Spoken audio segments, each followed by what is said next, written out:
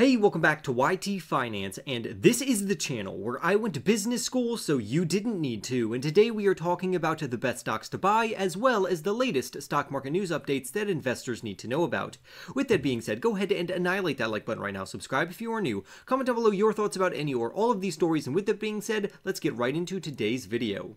As you can see on screen, the stock market indexes such as the NASDAQ, the S&P 500, and the Dow Jones have been doing exceptionally well, with the NASDAQ up over 10% year to date, the S&P is up over 9%, and the Dow is up over 3%, so it's a great time to be an investor at this time. But we also have some bad news regarding Southwest Airlines as well as Boeing, which is an air vehicle manufacturer. Recently, a Southwest airline flight had to return to Denver after losing an engine cover. The FAA is investigating an incident on Sunday in which a Southwest Boeing 737 had to return to Denver immediately after takeoff when an engine cover blew off mid-flight and hit a wing flap. This just adds to Boeing's woes, which they have been experiencing for the last few months, and this is not very good news for Southwest Airlines either. Despite this negative news update for these companies, I still personally hold Southwest and Boeing in my personal portfolio because fundamentally they are still very strong companies. This is why I think investors should identify fundamentally strong companies to buy on weakness or when short-term news decreases their respected share prices, and I think that's exactly what's going on with Boeing and Southwest, so I would love to hear your thoughts about either of those companies down below in the comments. Next up, let's talk about some AI or artificial intelligence news, starting off with a tech giant such as OpenAI. If you didn't know, AI companies which are trying to train artificial intelligence models need to use content created by human beings. And according to this article, AI companies could be running out of content extremely rapidly. It seems that many artificial intelligence companies have already scraped Wikipedia entries, scientific papers, and many other sources, including YouTube. This is happening so rapidly that according to the Wall Street Journal, over the next 2 years, training models could actually run out of content to train artificial intelligence large language models and chatbots. In the future, we might even have AI models train off of other artificial intelligence models instead of human content, so that is going to be very interesting. As of right now, OpenAI has allegedly already started to develop tools to transcribe audio from YouTube videos so they can use this content from YouTube to train their own artificial intelligence models. Surprisingly, YouTube's parent company named Google didn't even raise an eyebrow about this, considering that Google is also transcribing YouTube videos to feed their own AI models. Essentially, we are in the midst of the great AI race, and only a few artificial intelligence models will reign supreme. Now, as of right now, we don't really know which of these models will be the best for the long term, but I am very excited to see what these companies can produce over the next decade. In my personal opinion, I think there are a few artificial intelligence or AI companies that essentially have the best stock on the stock market right now, and those would be none other than companies like Microsoft, Alphabet, Palantir, NVDA, ASML, Micron Technology, as well as Supermicrocomputer. But I will leave that up to you to determine whether or not you like any of the companies that I just mentioned, because again, some of these companies may not be good for your personal portfolio, but overall I have been loving them. Next up, let's talk about a few other technology companies which are related to Bitcoin. If you didn't know, Bitcoin is a cryptocurrency, and crypto traders are very excited considering that Bitcoin is trading close to its highest price that it has ever traded at, which is great news for cryptocurrency investors. However, the crazy thing about this is that you can invest into companies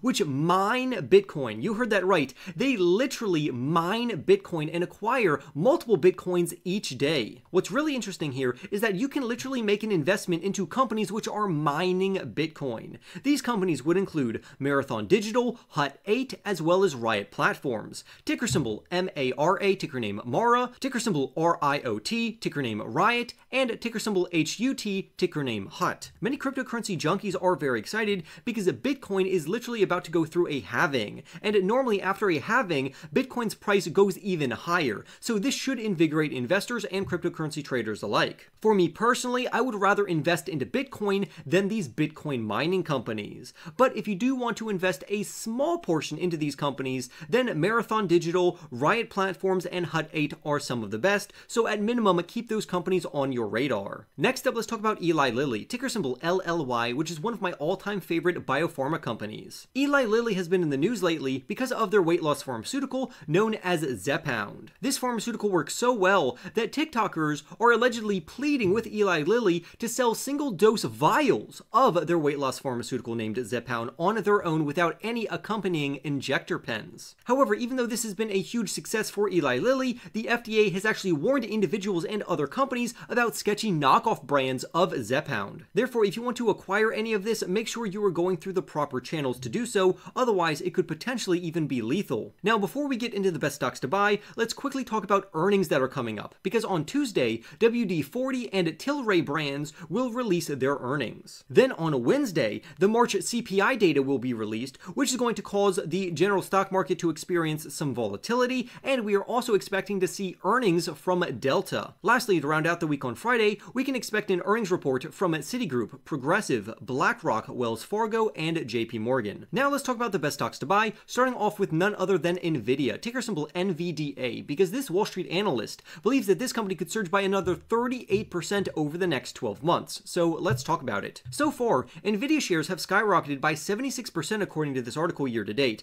and the demand for their products are not slowing down anytime soon, according to this analyst at KeyBank. But it seems that the demand for their products are not slowing down anytime soon, at least according to this analyst at KeyBank. This is one of the reasons why NVIDIA's revenues jumped by over 200%. But it gets even better, because NVIDIA's data center business is now over 3/4 of the company's general revenue, and that's exactly what this KeyBank analyst wants to hone in on. They believe that the demand for NVIDIA's GB200 rack computing systems will be in high demand, and could command an average selling price between $1.5 million to $2 million. This means that the GB200 for NVIDIA could generate them between $90 billion to $140 billion in annual revenue, which is absolutely insane. And it seems that this prediction isn't far off, considering that NVIDIA themselves believe that they could reach a revenue of $160 billion by calendar year 2026. So overall, it does seem that NVIDIA, ticker symbol NVDA, does have further upside left in them. Next up, let's talk about Uber, which is a ride-sharing pioneer, ticker symbol UBER. Uber has been growing extremely rapidly lately, and they also recently posted triple-digit earnings growth during their fourth quarter. For context, during that period, according to the article, Uber posted earnings of 66 cents a share, which marks a 128% increase year over year. But for the full year, Uber generated approximately 119% regarding their earnings, to where they brought in 87 cents a share. Now, this is all well and good, but let's look to 2024, because according to analysts, for the year of 2024, they expect a 123% increase in their earnings, to where they could bring in $1.94 per share, which is going to be phenomenal, and this will also act as a positive catalyst for their general share price. And that's why Uber is on this list as one of the best stocks to buy right now. Next up, let's talk about SoFi Technologies, ticker symbol SOFI, and if you didn't know, SoFi Technologies is a fintech company, or a financial technology company that essentially operates as a digital bank. SoFi's CEO, who was Anthony Noto, recently spoke to analysts about this one-stop shop for financial services and products. In a recent conference call, he said, and I quote, "We achieved multiple records and realized many of our aspirations despite seismic geopolitical and macroeconomic events." End quote. And I completely agree with him there, but I think this company actually did better than what he's letting on, and here's what I mean. SoFi actually beat Wall Street estimates because Wall Street thought they were just going to break even, but actually, SoFi ended up having an earnings beat to where they brought in 2 cents a share on adjusted revenues of $594.3 million, which is larger than what Wall Street wanted the company to bring in, because Wall Street thought the company was only going to bring in $575 million. So SoFi Technologies actually beat on both their earnings and their revenue, which was great news. This is one of the reasons why their CEO went on to say, and I quote, "We demonstrated that we have built a business to thrive in a host of challenging environments, reacting swiftly to change, driving our business forward with standout financial performance while continuing to serve our members' needs." End quote. Again, I agree with the CEO, because SoFi was extremely stable and resilient during a time of macroeconomic volatility. But the news gets even better because SoFi is approaching another catalyst, and that would be their Q1 earnings results, which will be released on April 29th. Now, the problem here is that these numbers are not not as good as their Q4 numbers, which means that investors might use this as a time to take profits, so please be aware of that. As of right now, several analysts have been positively adjusting their price targets on SoFi, including a Citigroup analyst who has a buy rating on this company and an $11 price target, which is great news. However, please pay attention to what I said earlier, because this company could certainly pull back in their share price, but if it does, I'm going to use this as a further buying opportunity. So I'd love to hear your thoughts about this down in the comments below. Next up on our list of the best stocks to buy, let's talk about Tesla stock, ticker symbol TSLA. As you might have known, Tesla has gone through a wild ride recently, and their share price has been extremely volatile, but personally I am loving it because I am slowly accumulating more and more Tesla shares during this time of major volatility in their overall share price. According to the article, the CEO, who is none other than Elon Musk, wrote on X, formerly known as Twitter, on Friday evening that Tesla will unveil their robotaxi technology on August 8th. We actually ended up talking about this in a previous video, and we also talked about their upcoming low-priced EV, also known as an electric vehicle, codenamed the Model 2, and that will be released sometime in 2025. This means that Tesla has two gigantic catalysts coming up, and in my personal opinion, I think the robotaxis are going to generate more revenue for the company. However, from a consumer standpoint, the Model 2 is going to be great for customers. A Deutsche Bank analyst even had to say the following about this news, and I quote, "We view Friday's sequence of Tesla's news as a potentially thesis-changing for investors, but with still many questions unanswered, it may be too early to tell if it is particularly bearish or potentially positive."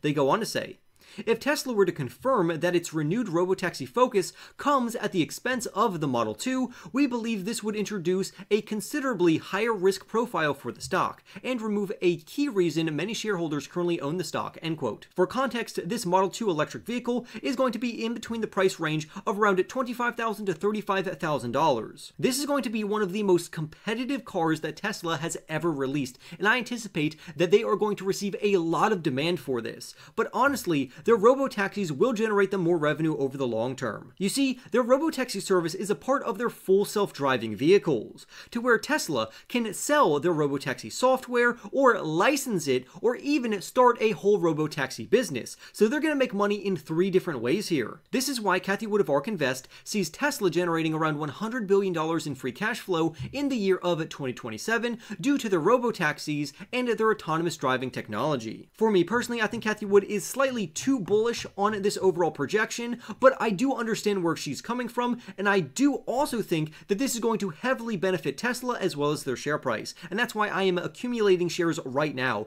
because I am more than willing to hold these shares until 2027 or even many years after that. Investors 10 years from now may look back on this buying opportunity wishing that they bought into this company right now, and that's exactly what I'm doing, because I think the long-term trajectory of this company is extremely positive. So I'd love to hear your thoughts about this down below in the comments. You should also know that in our previous video, we touched on Palantir's newest partnership with Oracle, which is truly a game changer for both of these companies. If you're not familiar with this company, Palantir is a big data and analytics company which serves both commercial enterprises as well as government agencies. And this recent deal that they signed with Oracle is going to heavily benefit both of these companies and their respected share prices. I'm sure you're already aware that one of the most high-profile trends over the past year has been artificial intelligence. And these two are some of the best AI companies to buy on the stock market right now, which is exactly why they're in this video. To give you a quick summary from our last video, the AI software and data analytics pioneer named Palantir Technologies, ticker symbol PLTR, recently signed an agreement with database and cloud computing specialist Oracle, ticker symbol ORCL. By pairing these titans together, they will, quote, "provide secure cloud and AI solutions which aim to power businesses and governments around the world." Both of these companies are going to feed off of the synergy from one another, and this will radically impact both of these companies very positively. Just listen to this. As soon as the Q4, Palantir earned revenues of $608 million, which equates to a 20% year-over-year growth rate. On top of this, Palantir also generated its 5th consecutive quarterly profit thanks to the catalysts regarding their artificial intelligence platform. But it gets even better. If you didn't know, Palantir has these things called boot camps, where Palantir trains other companies to use Palantir's own software to benefit those companies in both effectiveness and efficiencies. Palantir had a goal of running around 500 of these boot camps over the next year. But here's where the great news comes in. They actually blew expectations out of the water, because they ended up hosting around 560 boot camps across 465 organizations in just 4 months. Therefore, the demand for Palantir's artificial intelligence bootcamps was 3 times higher than they originally anticipated, which is great news for this company. But we shouldn't sleep on Oracle either. For instance, according to the article, Oracle's cloud infrastructure revenue jumped by 52% year over year, which is amazing. This actually ended up outpacing Amazon, Alphabet, and Microsoft's own cloud segments in regards to revenue growth, because they generated between 13%, 26%, and 30% respectively for these companies. With that being said, I personally do own Oracle and Palantir Technologies in my portfolio, but you should be aware of one thing. Palantir is rather expensive right now, considering that they trade at 70 times their forward earnings and 16 times their forward sales. Ideally, we would want both of these numbers lower. For instance, we would want their forward earnings around 50, and we would want their forward sales between 10 and 12. But at the same time, we also need to discount these metrics and accounting ratios off of their growth rates, and that's why investors are still buying into Palantir right now, and many believe this company has further upside potential, which is why this company is on our best stocks to buy right now. With that being said, go ahead and annihilate that like button right now, subscribe if you are new, and tell me your thoughts about Oracle or Palantir down in the comments below. With that being said, I'll see you in the next YT video.